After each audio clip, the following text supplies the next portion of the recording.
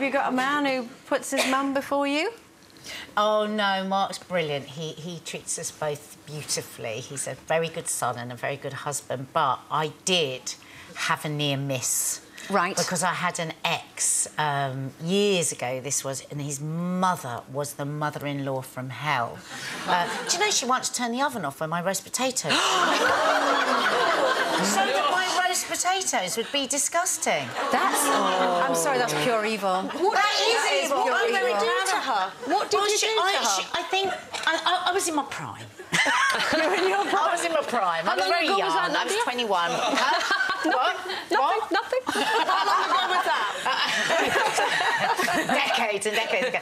And I think that she was just one of these mother-in-laws that never wanted anybody to any danger of her son being taken away. So, yeah. But she was really manipulative. She was very, very successful. She had a beautiful flat in Clapham, and he was living in this tower block in Hackney Wick. So every time she went away on business, she would say, "Oh, you must go and stay in the flat. You must stay in the flat." And he'd go, "Oh, great, we can stay in Mum's flat." I'd be like, "All right, okay." And he would always have a meal before she went off the night before, and every time he went out of the room, she would put my hand like that, and she would put her fingernails in my mouth. "When you're going to leave him, can't you see how happy he is?" And then he'd come back in and she'd, "Darling, pass the potatoes."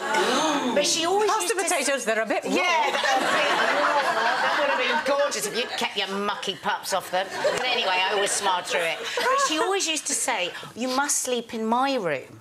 Well, that's creepy. Like, that's weird. But she had one of those big mahogany headboards. Is this when the confession comes? It's not me that's confessing, it's another confession. Sorry. But the reason I know why she did this, because people say, "Well, that's a bit weird. Did she want you to have sex in a bed?" But I think she used to make us go in her bed so that we wouldn't have sex, so we'd be thinking of her. No, but you could have double blocked her. Well, I just used to do it in the sitting room.